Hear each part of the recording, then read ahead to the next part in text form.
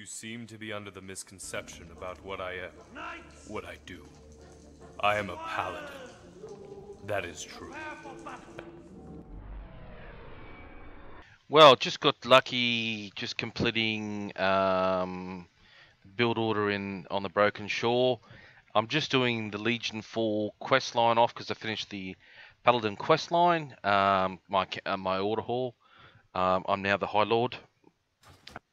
And it's a decent one. I'm not sure if it's the best one for the Protection Paladin. So each enemy hit by the Avenger's shield reduces the remaining cooldown of the Guardian of Ancient Kings by 3 seconds. Yeah, that could add up. You'd have to hit it a shitload of times. But we'll see how it plays out. It sort of matches the transmog a little bit. Oh, and if you want to know the shield, the gold shield, you can get. There's a silver one, and there's a silver blue one, and a gold hammer, plus two-handed versions as well.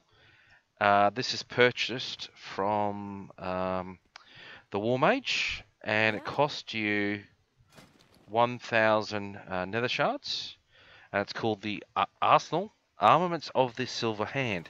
Now, as a warlock, I never saw anything like this. I have loaded my warlock and double checked, and there's nothing on here that I could buy, you know, that makes me warlocky more. But there's a lot of little things for the paladin that a bit more engaging. You know, when you walk around Dalaran, your shield will glow, and you hit your ability of Eye of the Tear. And it will reveal a demon that's hiding as a human or an elf or whatever. So anyway, that's the first legendary. So, way, get it up, yeah.